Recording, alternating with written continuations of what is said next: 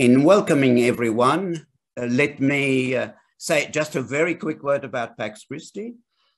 Formed in 1973 in Australia, it's part of an international movement, Christian background, and in Australia very much ecumenical, open to anyone really of no faith, and for that matter of any faith, and for that matter of no faith, so long as they are in agreement with the general values and spirit of Pax Christi. We are here, of course, today to discuss the tragedy that's unfolding in the Ukraine and the suffering of the people of Ukraine, and no doubt others, not just the casualties of civilians, which are critical, but also of those who are engaged in the use of force, with many casualties on both sides. I thought it appropriate that I should read to you a couple of short extracts from a statement on the situation calling for peace issued by Pax Christi by its national president, Father Claude Mosterwick. It reads in part, Pax Christi Australia absolutely condemns the recent invasion of Ukraine by Russia, as we do the invasion of any country. We believe that war is always a defeat for humanity and breaks the connections we have with one another on this planet. We wish to send a message to the people of Ukraine that we stand with them in their suffering and are opposed to those who are creating violence and hate and this strange need of war. As we unequivocally condemn the behavior of Vladimir Putin and his minions, we must equally acknowledge and condemn US and Western foreign policy that has pursued a provocative agenda of destabilization and threatened Russia's national security through NATO's expansion up to its borders. Without in any way condoning the Russian invasion, we must never forget that no country on earth has invaded more countries, overthrown more democratically elected world leaders than the United States of America.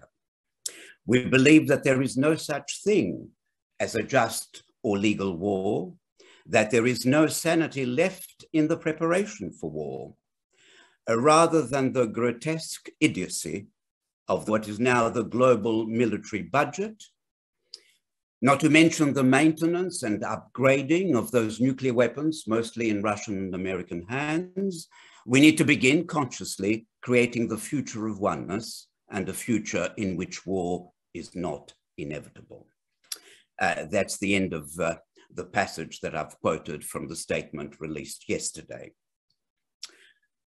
Well, the purpose of this webinar is not necessarily to cast aspersions here, there, and everywhere, though one can, of course, do that if one's so inclined, but to try and understand how it is that this conflict has emerged, how we've got ourselves into this mess, and perhaps, if we can, begin to think creatively about how we might get out of it in the short term, and in a more enduring way further down the track.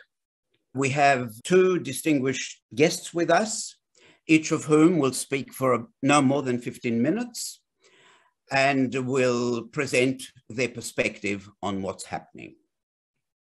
Tony Kevin, we're delighted to have you with us, is a former Australian career diplomat who served for some 30 years in several diplomatic postings and ambassadorships, including Moscow, UN New York, Poland, Cambodia. Since retiring from foreign service, he's been an active advocate for change in areas such as asylum seeker policy, border protection, climate change, and of course, great power relations and the role of Russia. He has written several books, including Return to Moscow. I understand he's just returned from Moscow, where he delivered a lecture to the Diplomatic Academy in Moscow, which is attached to the Russian Foreign Affairs Ministry, and then delivered the same lecture at St. Petersburg University of humanities and social sciences. So, great pleasure. Please take the floor, so to speak, Tony. Thank you. The almost universal view in Australia is that the Russian special military operation in Ukraine, which began on the 24th of February, I will call it a war for convenience, though the Russian government will not use that term, was an unprovoked invasion. This is the view of the White House, and all Australian political parties support this view. Indeed, most of my friends and relatives do, those who follow politics at all. I believe, on the contrary, that this war was provoked by the government of Ukraine by viciously cruel conduct towards some of its own citizens of the Russian language group, and over an 8-year period since May 2014, and which is almost never reported in the Western media. Finally, the Russian government was provoked on the 24th of February beyond human endurance, and after all diplomatic alternatives had been tried and failed. To the argument that it's always wrong to make war on a sovereign country without UN Security Council authorization, I would say 3 things. Firstly, the Western permanent members would have vetoed any Russian UN Security Council resolution draft on this. Secondly, there's all the what about precedents, all involving United States-led wars of choice. Yugoslavia, Kosovo, the Iraq invasion of 2003, the Afghanistan invasion, which went beyond UN mandate, the Libya invasion, which had no UN mandate at all, and in Syria, US support of violent Islamist insurgencies over many years. Thirdly, and most importantly, I would cite the particular mutual obligations of good neighborliness that the Russian Federation and Ukraine have to each other as neighboring sovereign nations, but with shared multicultural values, languages, and cultures, and family interminglings going back many centuries. Comparable examples are England and Ireland or Scotland, Sweden and Norway, United States and Canada, or even Australia and New Zealand.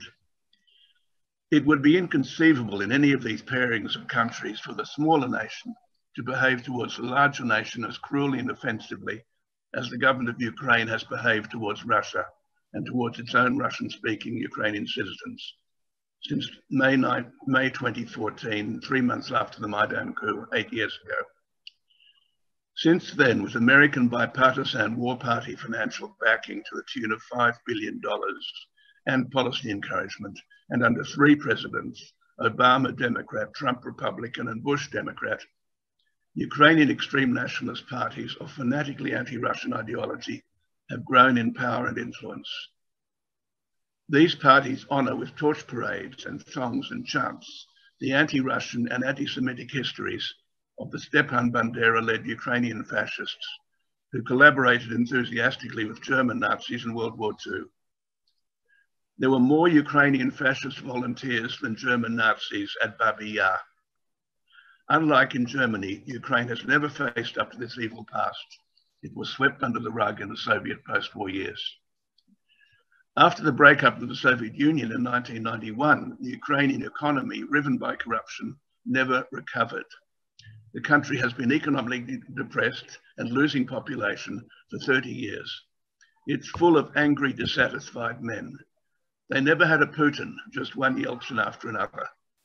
This was fertile soil for the growth of these extreme nationalist parties, and I will call them for short the Ukro-Nazi parties. And I'm sorry if that offends anyone. I list them: the Svoboda or Freedom Party, its youth wing, C14, the Right Sector, the National Front, and the 2 Ukro-Nazi battalions, Azov and Aidar, incorporated and fully armed into the National Ukrainian Army.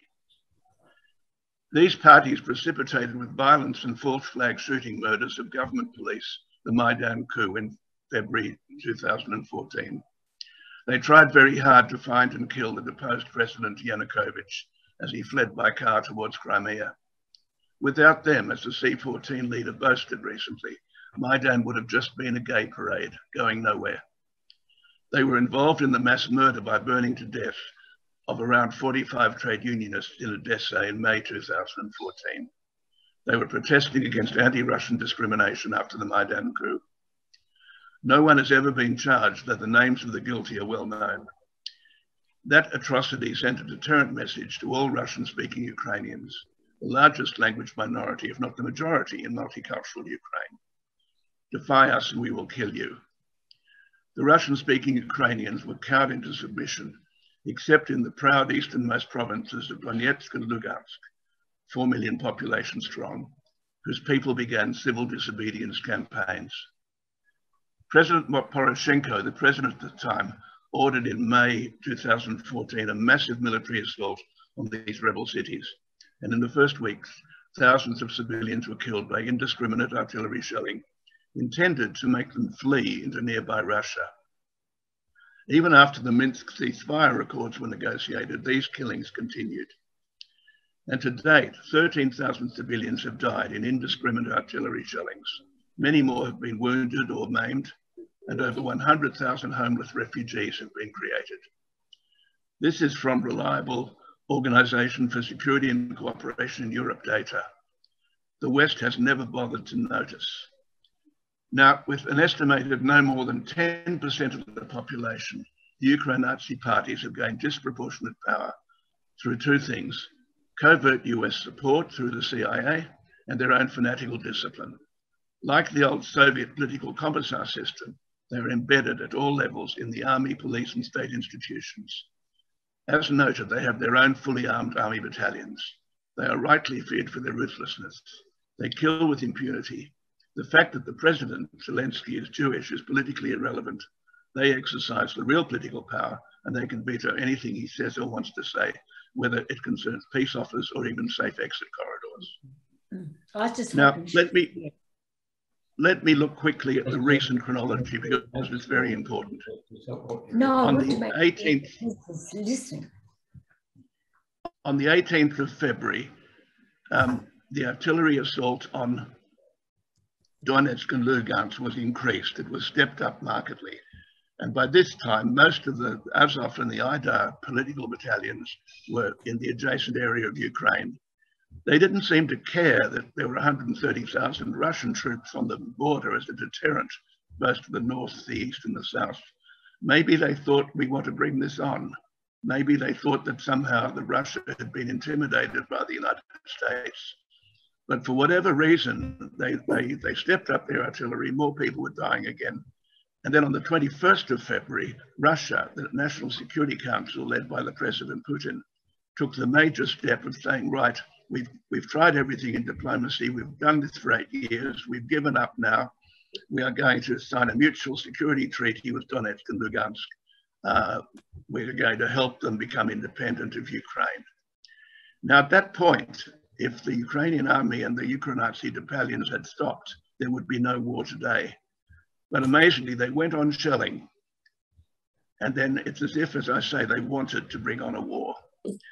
And then finally, on the 24th of February, they got what they wanted. The Russian President Putin said, we are going into Ukraine on a military operation, a special operation, with very limited rules of engagement. We will firstly not hurt any civilians not at risk. And secondly, we will try to not engage with military who are in barracks. We will only take out military installations. And they took out most of the American advanced military equipment that had been supplied over the previous year. And within the first 24 hours of this war, as I call it, the Ukrainian army as a modern fighting force no longer existed. What was left was groups of armed men with some handheld missiles, artillery, and so on up to a certain level, a complete breakdown in communications infrastructure, and Russia had complete command of the skies. Russia basically had a no-fly zone over all of Ukraine. That was in the first 24 hours. Now, at that point, even then, the war could have stopped because Russia had declared that it had three aims. Firstly, the demilitarization of Ukraine. Secondly, acceptance by Ukraine of the withdrawal of Crimea, which incorporated into Russia. And thirdly, acceptance by Ukraine of the independence of Donetsk and Lugansk. So even then it could have stopped. But unfortunately, the West immediately rolled on the information war, huge barrels of information warfare, encouraged the Ukro-Nazis and Zelensky, who's not a Ukro-Nazi, to fight on. And so America is in a situation now of fighting to the last Ukrainian. They really don't care if 1 million Ukrainians die or 1 million Russians die, because for them, this is according with their objective of weakening Russia. This is geopolitics on the most brutal and murderous scale. And it's clearly what America wants. They've made it clear they're not going to go into Ukraine to help the Ukrainian resistance. So they'll go on helping it in words. They're sanctioning Russia through brutal economic sanctions. This is all about weakening Russia. And Ukraine has been a pawn. And unfortunately, the longer the war goes on, the harder it's going to be to end it, because obviously wars create their own atrocities. Finally, in my introductory presentation, I want to say something about information warfare. I've studied this over many years, and I'm amazed at the extent and the ability of the Western disinformation system to present false narratives with memes that huge brutality of Russian assaults is going on. The fact is that the Russians are advancing into Ukraine as far as they want to advance because they have air superiority. They are encircling cities. They are not going forward into them. They are waiting for political developments. They are waiting for Ukraine to basically wave a white flag. And unfortunately, because the Ukro-Nazis control Zelensky, they're not waving a white flag. On the contrary, what they're doing is they're very cleverly faking atrocities, which are mostly faked, and they've got the Western media believing them, unfortunately. And let me just remind you of the casualty figures. There are still under 500 casualties in Ukraine, civilian casualties, on the Ukrainian side, as reported by the United Nations High Commissioner for Human Rights. I believe those figures are authentic. Now, you can't reconcile those very low casualty figures with what we're seeing on television. It's a massive fraudulent information war, and unfortunately we have fallen for it. And I'll stop there. Good evening, good morning, good afternoon, wherever you all are. Let me begin by pointing out that I am not a Ukraine or Eastern European expert. I'll leave that to Tony. Instead, I've given my talk the title, Ukraine and the Changing Normative Architecture of World Order. So that gives you a flavor of what I want to talk about. I believe Russia's actions are illegal and could possibly amount to war crimes. That will be of little consolation if Ukraine is reduced to ashes, with tens of thousands killed in prolonged deadly fighting, or the world is incinerated in a nuclear war. Now, let me start off with the seemingly odd question. Were China to attack Taiwan, which, legal fiction aside, is an independent country, comparable in size to Australia, a vibrant democracy, and a middle-class market economy, the geostrategic repercussions for Australia, Japan, South Korea, Philippines, and others would be grave. If our net assessment is that China is engaged in a long game of displacing the US as the dominant power in the Indo-Pacific, and it's a matter of when, not if, we choose to fight instead of kowtowing to it, then the key question becomes, should we go to war as soon as possible to repel the attack, or delay and risk China's relative power being still stronger down the line?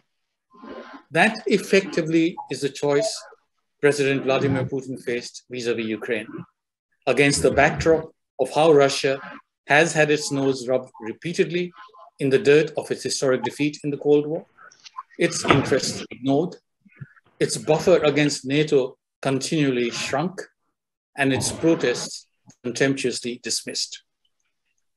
Putin may well have made a fateful error in choosing war as a means to break out of the relentless strategic encirclement by NATO. And if so, he will pay the ultimate price. But this does not make him a madman. To understand why, consider the same analogy in reverse. We could all convert the empirical reality of Taiwan into legal recognition of it as a sovereign state, grant full diplomatic recognition, establish embassies, include Taiwan in a new collective defense pact, and station allied troops in Taiwan. There is universal belief that this would cross a Chinese red line, Taiwan's sovereign rights notwithstanding. If China then launched an invasion, would the blame for the war be shared or rest solely on Beijing? Complementing this analogy from the power end of the spectrum, now consider the normative end. On 2nd March, the UK led 38 countries in a collective state referral to the ICC of possible Russian war crimes.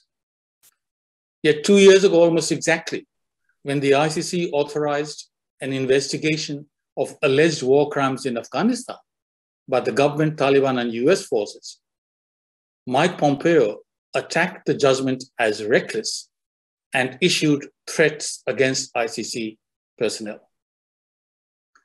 In the old world order, international politics was a struggle for power. Great powers rise and fall on the tide of history. No power remains great forever. No great power retreats forever. There's no way to reliably judge in real time whether a great power has begun its descent into permanent decline or is merely in temporary retreat. And geopolitical fault lines during periods of power transition are fraught with grave risks of war rooted in miscalculations of relative power. The new international politics of the 21st century, some of us hold, is more about the struggle for the ascendancy of competing normative architectures based on a combination of power, values, and ideas. A rebalancing of power and principles, however, does not translate into a displacement of power by principles. History doesn't end, and combat effective military might remains the key determinant of states' rank in the power hierarchy. Major powers have the greatest ability to define the contours of the international order in any given time, to perturb that order, to defend that order, and to set the core principles, norms, practices, and institutions that together make up that order. I think the roots of the present crisis are both structural and proximate. The major structural root of the crisis is the ongoing readjustments of great power relations since the end of the Cold War. The US bet the house on the end of history thesis and the belief that Russia as a major power had permanently declined, ignoring their own successful history of how they had treated Germany, Italy, and Japan, the defeated Axis powers of World War II, that was itself based on the lessons learned after the 1919 Versailles Diktat. Instead of displaying a generosity of spirit, they openly and repeatedly disrespected Russia. In so doing, they destroyed some precious legacies, the goodwill of the Russian people, who had emerged from their communist nightmare with remarkably positive feelings for the West and its values, the exceptional outcome of a peaceful end to the Cold War, with the defeated side acquiescing to the terms of the new European order. They violated the multiple understandings that had been given to Gorbachev and his leaders about not expanding NATO eastwards. Whenever this is brought up, Americans get all loyally, just as they did in Vietnam War vis-a-vis the 1954 Geneva Accords. They have ignored their own serial breaches of international law and principles, dismissing the World Court verdict against the US for the campaign of destabilization against Nicaragua in 1986, invasion and occupation of Iraq in 2003, exit from the Iran nuclear deal, and threatening to arrest the ICC special prosecutor. All laws and norms, let me remind you, serve two essential functions: license and leash. In its moment of unipolar primacy, the US sought to enforce the leash function on others while falling on the license function to justify its own unilateralism. They have ignored the precedent-setting importance of their own actions, and they have lost the generation of senior people with the institutional memory of dealing with Russia as a quasi-equal power. All this is important because the great power-centric international order is still in transition. And there is no question but that China has taken very careful note of how a great power behaves in a structural condition of unchallengeable supremacy and primacy. China, in turn, must believe that it cannot trust US verbal promises to refrain from harmful action against core Chinese interests, nor the institutions designed to uphold and enforce international law. Rather than a mere rule breaker, China must aim to become the preeminent rule maker and enforcer in a future Sino-sectarian Cold Order. That is the ultimate nightmare for Western countries. Although this is far from inevitable, on present trends, for the first time in several centuries, the global hegemon is poised to be a non-Western, non-English speaking, non-democratic, and non-market economy civilization. Can the West make the necessary psychological adjustment to learn to live in such a world? Not in the evidence so far.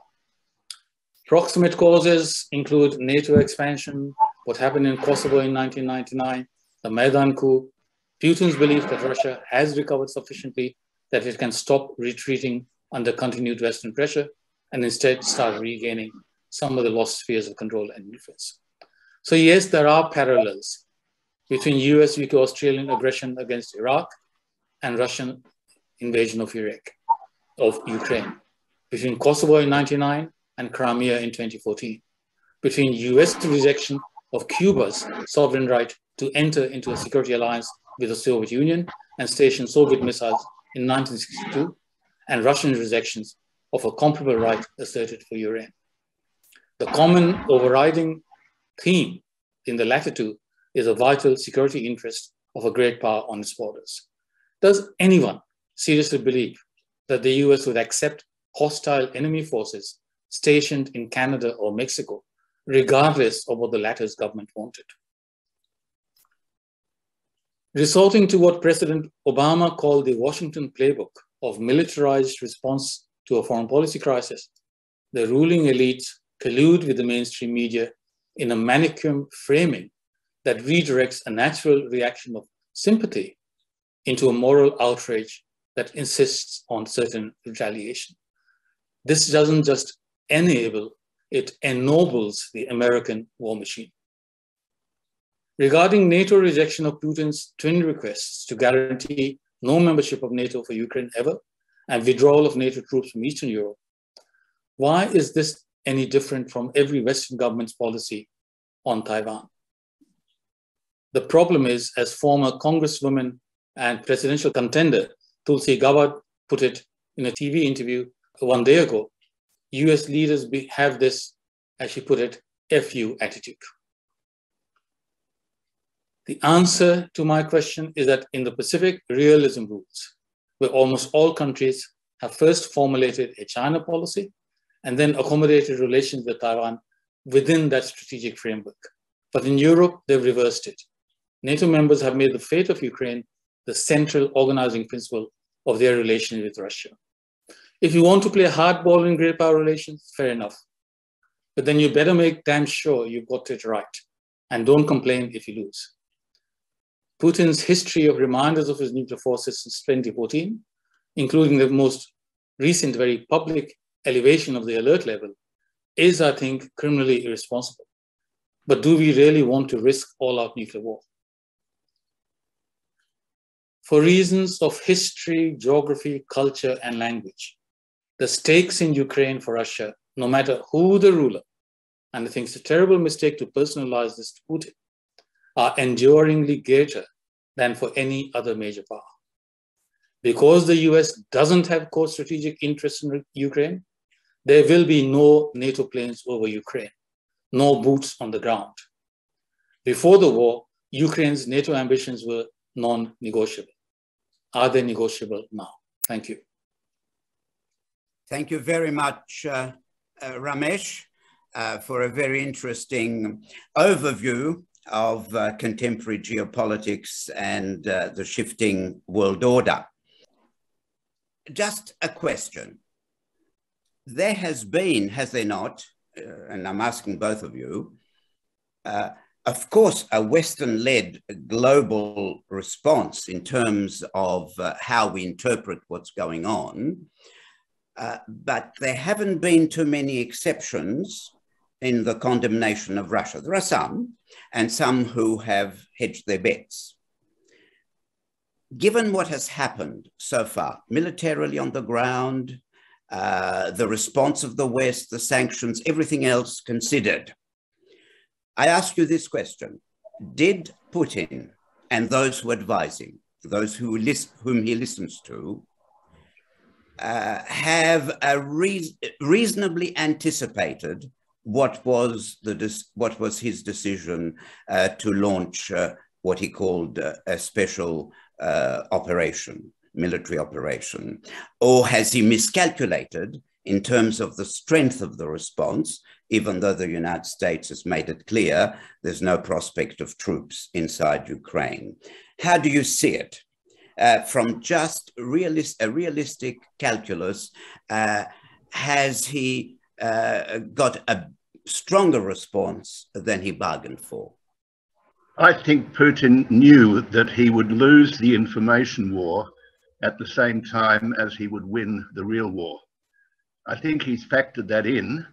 I think his alliance, Russia's alliance with China, is the major new factor in all this, which the US had not fully taken into account.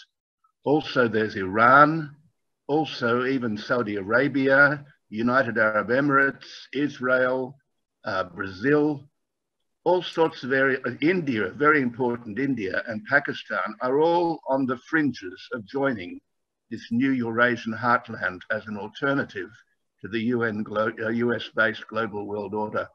So I think Putin was ready for what's going on.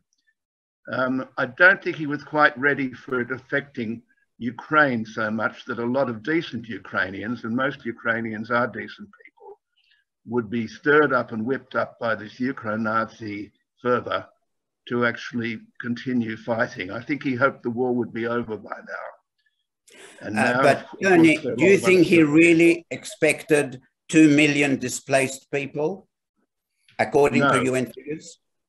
No, I think he expected that the army, which was a professional army, would rise up against its Ukro-Nazi commissars, whom I mentioned in my opening address, and basically say, look, we've had enough, this is it. Because they are only 10% of the population, the Ukro-Nazis. So he was expecting a political transition to happen much earlier. And unfortunately, because of the because of the massive onslaught around the Western world of information warfare, that Putin is a new Hitler and a tyrant and going crazy, and the Russian people are rising up against him. So all these false hopes, all this sort of ideological ammunition that was given to the Ukro-Nazis by the Americans has led to a less satisfactory outcome than Putin would have hoped for. But I think he's still going to plow on. He's not going to give up his objectives. He knows he can't go backwards. He's only can go forward now. So unfortunately, this war is going to go on. And so it's going to be pretty ugly over the next few weeks, I think. You think only a few weeks? Yes. Ramesh? I think there are two different wars going on. One is information war. The other is a war on battles on the ground. The information war is being carried on as much in social media as in mainstream media. Both are overwhelmingly managed and controlled by Western interests rather than Russian. On the military side, we have, well, I certainly have absolutely no way of knowing what it is that Putin expected or what the real situation is. But what is very interesting is, and I should add that I just don't trust the mainstream media accounts. I think it's been outright propaganda. And I don't get to read the Russian side. I have no doubt that is outright propaganda on that side as well. But what is interesting is if at the end of the day in Europe, you look at the updated military maps, you have this massive convoy outside Kyiv that is stationary. I don't use the word stalled, it's stationary. But in the south, in the east, and from the northeast, the Russian forces are slowly advancing, and sometimes they seem to be trying to encircle, whether it's Ukrainian forces there or others, I don't know. It is possible that indeed they have met stronger resistance and taken higher casualties than anticipated, and that's why they have stalled. But it is also possible that they are going easy and slow as a deliberate policy of trying to minimize civilian casualties. We don't know. I certainly don't know. I don't prejudge this. I agree with Tony. I think the next 2 to 3 weeks will be critical in getting a better read on just where things stand from a military point of view. We know the saying, a week is a long time in politics. A week is a blink of an eye in military wars. So let's just wait and see. At this stage, we don't know. I agree with Tony that at this stage, Putin has invested too much to go back. I think we are going to have to deal with Russia on the terms that it set out even before the actions began. Recognition of Crimea as part of Russia, ruling out Ukraine ever joining NATO, and recognition of the Luhansk and Donetsk as independent. I think for those of you who haven't done it, I would strongly urge reading in English Putin's 2 or 3 major speeches, and articles, some very long. A lot of what he said is deliberately misinterpreted in the Western media. He has given clear indications that he accepts, he regrets, but accepts the loss of Ukraine, and is prepared to live with Ukraine as an independent country. One consequence of this might be a greater emotional attachment of Ukraine to Europe, to Western Europe, and political attachments as well, identification and political attachment.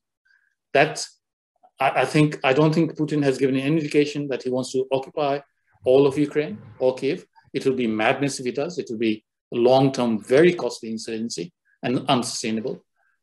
All the indications are he recognizes that. So his aims have from the start been limited. If the casualties keep mounting, and when it does dawn on the Ukrainians, they're not going to get a no-fly zone enforced by NATO. They're not going to get NATO troops. And the Pentagon has even vetoed Poland giving MiG fighters to Ukraine. At that stage, the pressure on them to come down from the unrealistic expectations and engage in serious negotiations will mount. If Russia has suffered setbacks, that's a good thing for getting them to the table as well. So let's just wait and see. Okay, well, another question or questions for you to address, because you understand you're speaking to an audience that by and large is strongly committed to the ending of the fighting as quickly as is humanly possible. So the question arises, at what point would both sides be willing to agree to a ceasefire? In the case of Russia, when it thinks it can get, is it enough? If it thinks it can get some way towards the 3 demands, Ramesh, that you've just mentioned, but not all of them, or at least not all of them immediately, or at least some fudging, would it settle for that?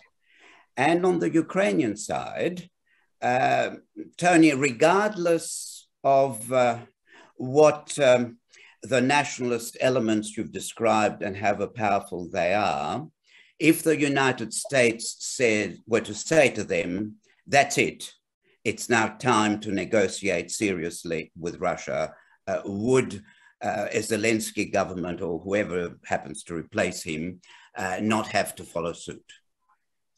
I'll start with your last question first. The American influence on the Ukraine Nazis is enormous because, to put it bluntly, they created the Ukraine Nazis. The Ukraine Nazis would have had nothing like the power they've got now without the huge amounts of money that the Americans are covertly pumping into helping them, because they wanted to weaponize the Ukraine against Russia.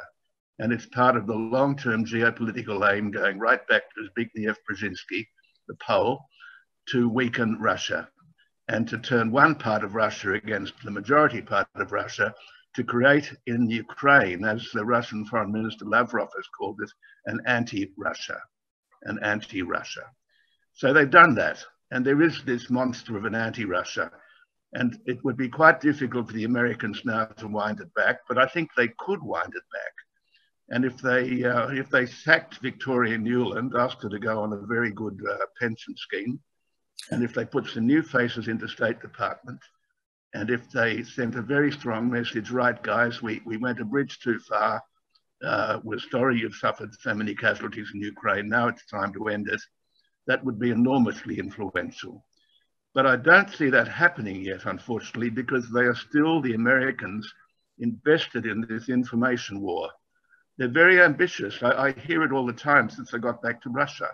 These lies that are being pumped around, that Putin's the new Hitler, that Putin's going crazy, that the Russian people are rioting in the streets against Putin, that his days are numbered. All of this is simply untrue. Russia is a very stable, patriotic, above all, solid country. And whatever a few liberal intellectuals may be doing in Moscow and St. Petersburg, the vast majority of the country, they remember the horrors of World War II, and they know that this Nazi boil has to be launched before it gets any bigger. So there's a solid, reliable patriotism there, which Putin and the National Security Council can count on. So once again, I would say, and I think your analysis is very good, Joe, if that can be done, I'll just say one last thing.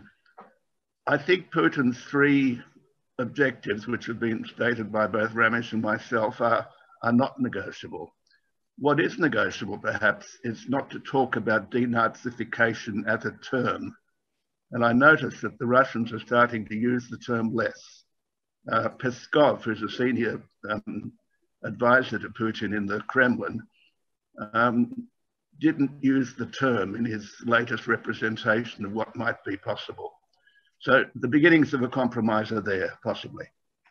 Just to compliment, Tony mentioned Victoria Nuland. I share his sentiments towards her. But there's some extraordinary statement from her in Senate testimony 2 days ago, on the 8th, which you can, it was so extraordinary that when I saw a reference to it, I checked it out for myself, and I've seen the video of the exchange in Senate, where she confirmed that the US has been operating jointly with Ukrainians a biological weapons lab or biological research lab in Ukraine. And you can infer the nefarious research of that from the fact that she expressed concern if this were to fall in Russian hands. Just think about that, what they've been doing. Now, to go back to your question, the clear answer from a professor, of course, is you will get them both at the table when they go into a mutually hurting stalemate phase. When losses begin to mount on both sides, complete victory becomes unachievable for either side. The difficulty in this, and this goes back to the comments that Tony was making, is that you don't have just two sides, you have a third side. And the third side is US-led NATO. Now, there are costs on what are being done to the world and to the West as well. There will be economic consequences of these sanctions, and we are feeling that already in terms of the prices at the petrol pump, for example. This will start to affect. It will damage efforts across the West and therefore across the world of trying to green our economy at a faster pace than will be sustainable anymore.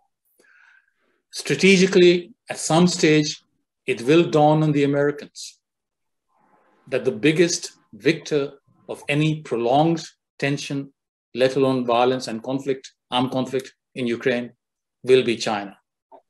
Just as the big strategic victor of the Iraq war was Iran. And that is not to their long-term net advantage. So when they realize that they are also caught in a hurting stalemate, as well as Russia and Ukraine, at that point, they will enter into things. I think Tony was right in his initial remarks. The Americans will be prepared, or might at the moment be prepared to fight to the last Ukrainian. But I'm not sure that the Ukrainian leadership would want that. So when they realize that they're not getting the help that they thought they might be getting, and that Russia is advancing militarily, it will be time to cut your losses and begin talking about what is minimally acceptable instead of maximalist ambitions. Clearly, they're not going to accept occupation and conquest of all of Ukraine. But if they can in turn be guaranteed that that's not going to happen, and with enforceable guarantees rather than just assurances anymore, because that's not going to work. And on the other side, the military costs in Ukraine and the international costs in terms of economic sanctions, as well as reputation, begin to mount for Russia, then they will, I think, be seriously interested in that. Initially, I think the change has to come from our side. I think we have to accept that those minimum 3 demands may not be to our liking, but from Russia's strategic interest point of view, they are not necessarily unreasonable. Okay, now I've got one final question but before I put the final question very quickly, could anyone who's interested in asking a question, I think in the interests of not muting and unmuting, could you please write it down in the chat box, and I will try and acknowledge it and then put it to our 2 speakers. My final question is this: apart from the US, and of course Russia and the Ukraine political establishment, are there any other significant actors that could put a brake of some kind on the unfolding conflict? And that I'm asking 2 questions there. What about allies of the United States? Prior to the use of force, it was clear, I thought, that France was pushing towards a somewhat more sympathetic position towards Russia, and perhaps Germany to a lesser extent. So can allies apply a useful influence which might quicken the pace towards a peaceful resolution? Has the global public any capacity to influence the course of events, either within individual countries or internationally more broadly? I would say that, and these are 2 wild cards which will surprise people on the panel, I think France and Germany have lost their ability to influence matters meaningfully. They've been pulled back into the corral, unfortunately. I would mention 2 countries, Israel and Turkey. Turkey, a Black Sea power with a very major interest in settling things down. Israel, with a large, still large, even after the Nazi genocide, Jewish population in Ukraine, a concern for their welfare, a worry about the Ukro-Nazis, because the hidden agenda of the Ukro-Nazis is still anti-Semitic, although they've learned to conceal it. There were very long talks between the Israeli Prime Minister and Putin a few days ago. I'm sure they mostly talked about how to find a way through this. So somewhere or other, I think those 2 countries could make a difference. I was going to mention a 3rd country in addition to these, and let me remind you that the Ukrainian and Russian foreign ministers have in fact agreed to meet in Turkey. So that has now happened. There is a 3rd country, and that picks up on something that Joe, you said in your introductory remarks, and the 3rd country is India. The credentials of these 3 countries are they actually have good relations and have maintained good relations with all conflict parties, with Russia, with Ukraine, and with the Western powers. This is where it is wrong, very wrong, for people to criticize and attack India for abstaining on the Security Council, General Assembly, and Human Rights Council resolutions. Had it joined the condemnation, its ability to act as a diplomatic interlocutor would have diminished greatly. The fact that it has kept its good relations going, communications open. I'm not sure how many of the people tonight realize India has had almost 20,000 students in Ukraine who need evacuation. to get them out of Ukraine safely, India has to have good relations with all the parties and not antagonize anyone. So there are good reasons for it in terms of its own history and interests not to join the condemnation. But there are good reasons in terms of what may be possible going forward for India, which does have a very large, very experienced and skilled diplomatic corps, for it to be able to act as a good faith mediator and negotiator. So I think there are possibilities there. But of course, the primary thing does depend on when the conflict parties themselves realize that they're all hurting, and from this point onwards, their net losses and harms are going to exceed any conceivable long-term benefit. Then I think that will be the moment to start to increase pressure from the global public to end it. Short of that, I think it will be a temporary truce, and this will be a problem that we kick down the line.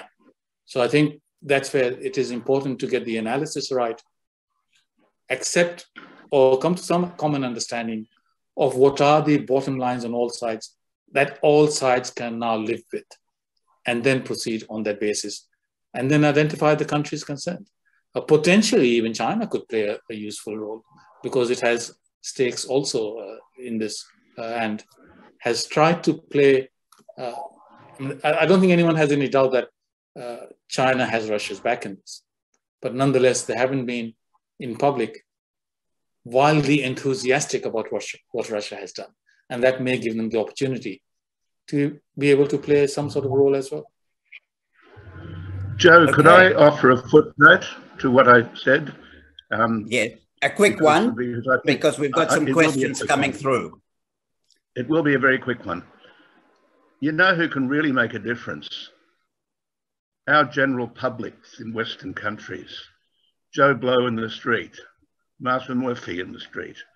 If we stop kicking the Russian heads, if we stop demonizing Russia, if we stop wearing Ukrainian flags on our t-shirts and painting Ukrainian flags on our faces, every time we do that, we're prolonging this war.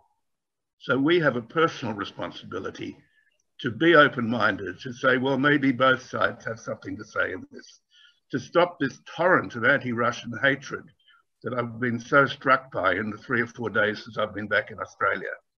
I did want to make that point. Thank you. Thank you. Well, we've got a few questions coming through. One question is, have fossil fuels and calculations about that have any impact on the course of the conflict? And a different question, but not unrelated, why would the United States be at all inclined to make concessions, given that they have the opportunity to bleed Russia dry? Well, the last question I've answered already in terms of, I think at some stage, the US and NATO countries will have to realize that they're being damaged as well. One of the consequences of this will be to further embed the narrative that the US is trigger happy in weaponizing trade and its dominance of the international financial system. So there will be efforts made to create alternative arrangements in order to escape this rush to punitive measures from that. And China is in a better position than Russia to do that. And Russia is starting to go in that direction as well. We should not forget the vast global network that China has created through its Belt and Road Initiative and through other measures. And mustn't forget that more than twice as many countries now have China as their major trading partner rather than the US. And that includes us in Australia. Ramesh, because of your past involvements and interest, has the UN no role in all of this at all? I think the UN Security Council has stopped being fit for purpose a long time ago. It's just that sounds harsher than it should be. I think in conception, the UN was never meant to be able to stop a war between the major powers themselves. That's the logic behind the veto power. It was meant to facilitate the maintenance of peace when the great powers are willing and ready and able to cooperate. It was never meant to be able to stop a war by a major power when it was intent on doing so. That said, I mean, the unfortunate reality is that the Secretary General of the United Nations is the Prime Minister of a NATO country. He was Prime Minister at the time of the Kosovo War, when NATO went to war. His credentials are therefore, in this case, a compromise right there. We tend to forget the Russian Foreign Minister, Lavrov, was the Russian ambassador to the UN at the time. I think, you know, just as we would not believe what Hitler had written as what he wanted, we just don't seem to want to believe what we have been told repeatedly by Putin, by Lavrov, and by a lot of other Russians. They were deeply, deeply offended and angry by what happened in Kosovo. And there's been other events since. It's not a big secret. Why don't we believe them? Why do we think they're just making it up and acting? I've never understood that. So I think there are these factors. And as I said, because of that, and because the Russians and the Chinese have the veto power in the Security Council, and the others use it as well, I don't think that's going to work. The General Assembly vote was overwhelming. But as we've seen in Australia, when the United States and Australia have been in a tiny minority on some resolutions to do with Israel, we've won it with pride as a badge of honor. So just because the General Assembly has overwhelming vote in one issue doesn't mean that it's going to have much influence on how Russia behaves in a particular case.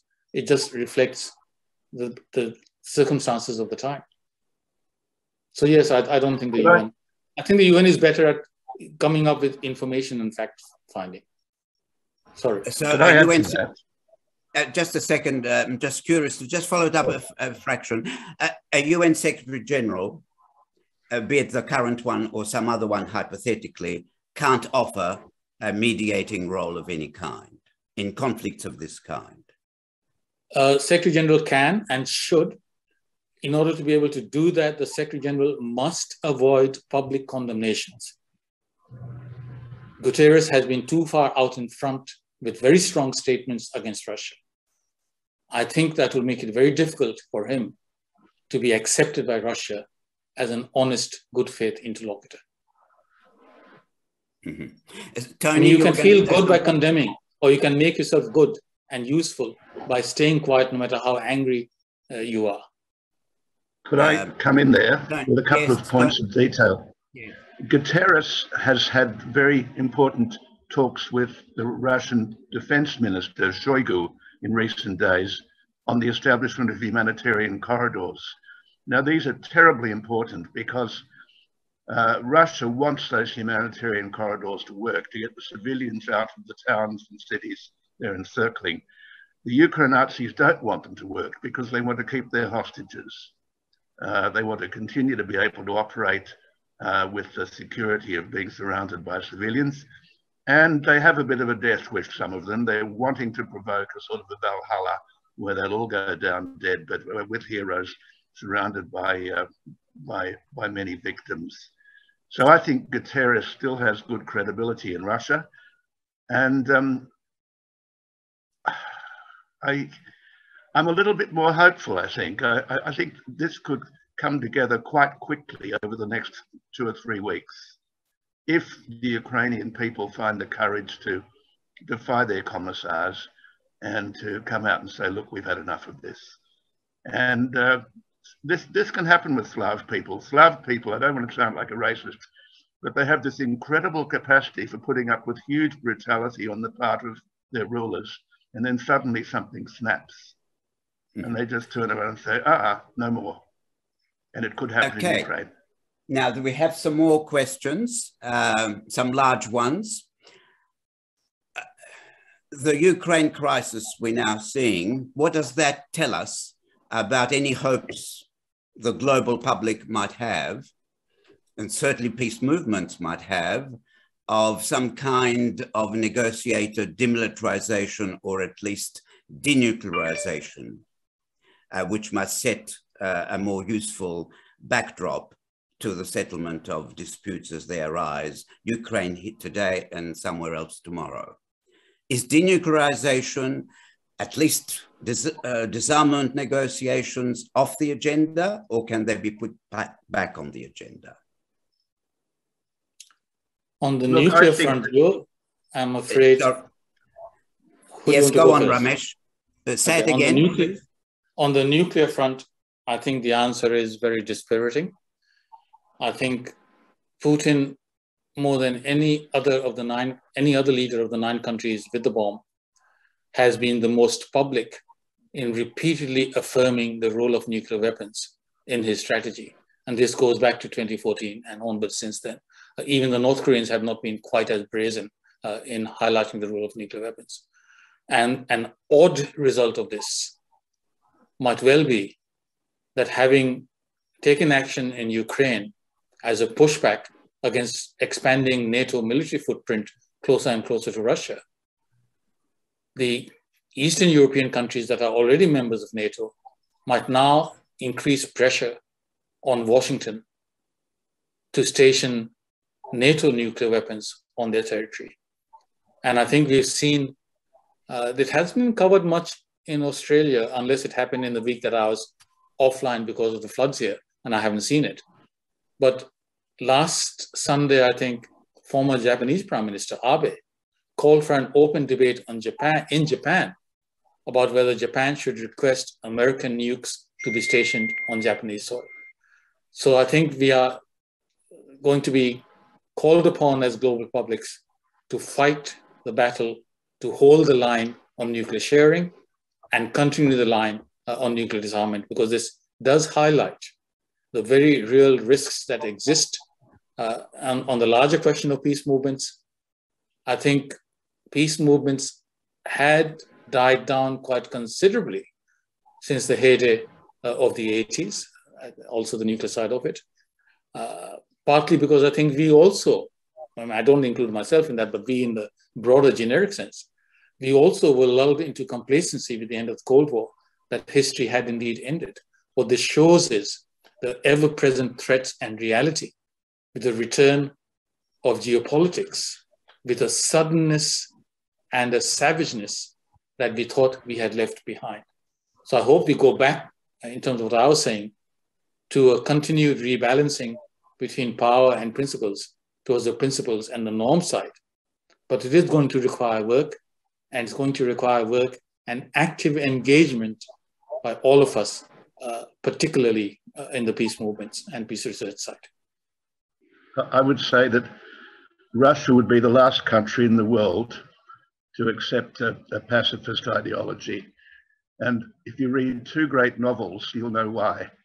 One is Tolstoy's War and Peace, and the other is Grossman's Stalingrad, written about Russia in World War II.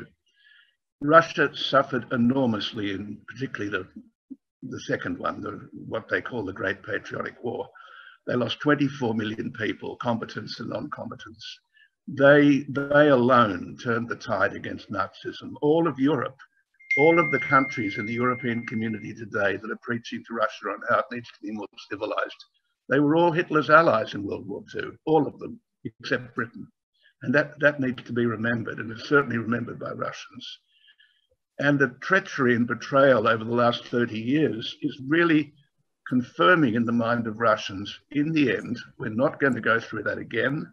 We're going to have a nuclear deterrent, and we're going to have to jolly well be prepared to use it. And I'm sorry if it offends my pacifist friends and colleagues, but mutual assured destruction for most Russians is their insurance policy, and they won't give up on that. There was a related question, and probably Ramesh would be the one to answer it. Is the nuclear ban treaty irrelevant, or does it have still some purchase in the light of the Ukraine crisis? I've just responded on chat to everyone on that. I think what this crisis shows is, with even more starkly, the absolutely critical importance of promoting nuclear disarmament and nuclear ban. I think the idea that only the bad guys are erratic and volatile is false. I think we saw in the dying days of the Trump presidency genuine fears of what an unhinged US president can do. We've seen a rise in what I would call the normalization of nuclear weapons discourse in recent years from several countries. We've seen dogfights between India and Pakistan. And for the first time, one nuclear armed country firing missiles deep into the territory of another nuclear armed country, and their air forces engaging in combat. We've seen a war waged by fists and sticks and rocks between China and India a couple of years ago. So the risks and threats have grown. Countries are modernizing and upgrading the nuclear weapons. The prospects of escalation through nuclear weapons, either through the inexorable logic of a conflict spiral, which is a real risk in what's happening in Ukraine, or through inadvertence or miscalculation or misinformation. These risks have grown. We have no choice but to combat this. And the idea that you can hold the line on proliferation while permanently ignoring the obligation in the NPT and now the Ban Treaty for nuclear disarmament, that idea is so strategically illiterate and so contrary to all known human history and common sense that I'm amazed that so many people still believe in that. So I think our choice is either we keep working towards nuclear disarmament, or we accept that sooner or later nuclear weapons will be used again. And if that is an acceptable price we are prepared to pay, then I think this conversation is not going to go very far. No, it becomes irrelevant, doesn't it? Yes. Someone has also asked, might China, which we've already covered, but the question's been asked, China appears, at least publicly, to be pushing towards pressing for negotiations. I know it's been mentioned as a country that may be able to make a useful contribution. Is this just for public consumption, or does China have an interest in the reasonably quick resolution of the conflict? I'll have a go at that one. Yes. Under the Belt and Road Initiative, a large part of it is about rebuilding the trade routes on land between China and Europe. And Ukraine sits right athwart one of those major trade routes, the Great Silk Road from the Middle Ages. Ukraine, although it's a basket case now, is a potentially very rich country. It's got tremendous resources of mineral resources, of land, of hydrocarbons. It's got good navigation infrastructures. It's got a very hardworking people. Ukraine could transform itself under a good government into a very strong economy. And for China, that's all very attractive. And if they could help put Ukraine back on a rational path of development, I think there's something in it for them.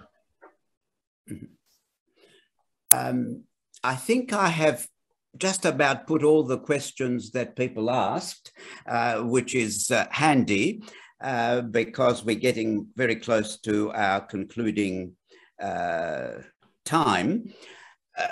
But someone has asked a question of Pax Christi. Is it a pacifist organization?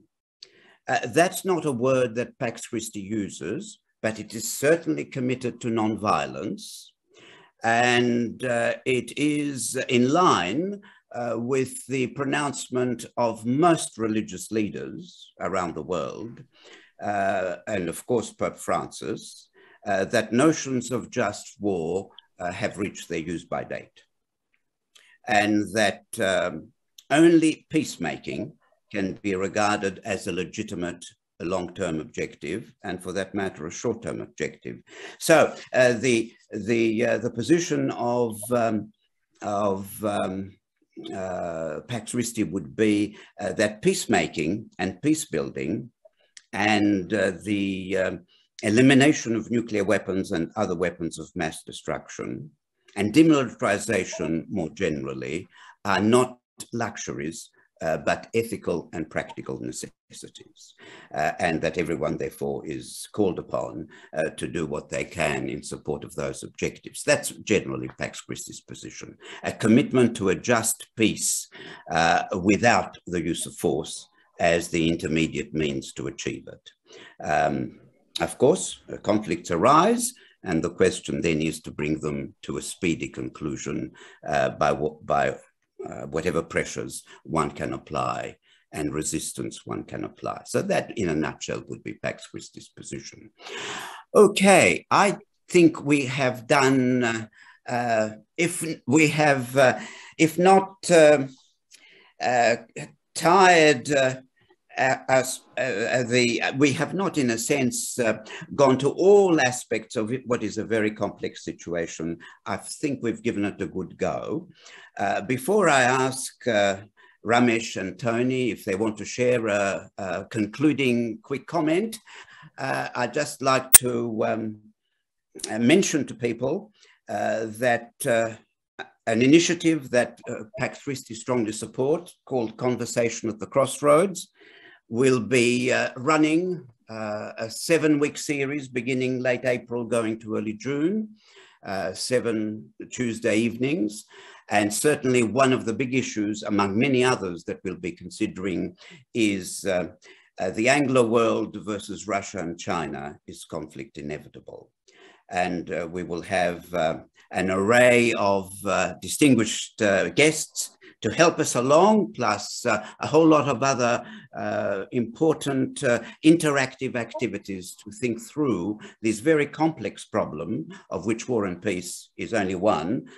We know there are so many others. If it's not the Ukraine, it's climate change. If it's not climate change, it's COVID. If it's not COVID, it is a humanitarian crisis, refugee flows, etc., etc. The point of this series will be to try and join the dots and see whether we can get a handle on a very complex but fast-moving world, and how we might respond either individually, collectively, nationally or internationally. So you'll all hear more about it, and please spread the word if you can.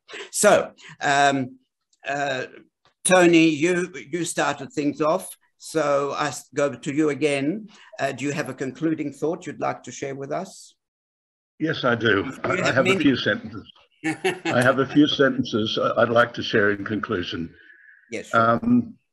Unfortunately, the editor of a leading Australian journal, which I will not name out of my respect for him, and I have great respect for him, actually recently withdrew an article I'd written, which had already been published and was the most popular article in the week in which it was published, because he said on reflection he didn't approve of my position that Russia had no alternative to going in.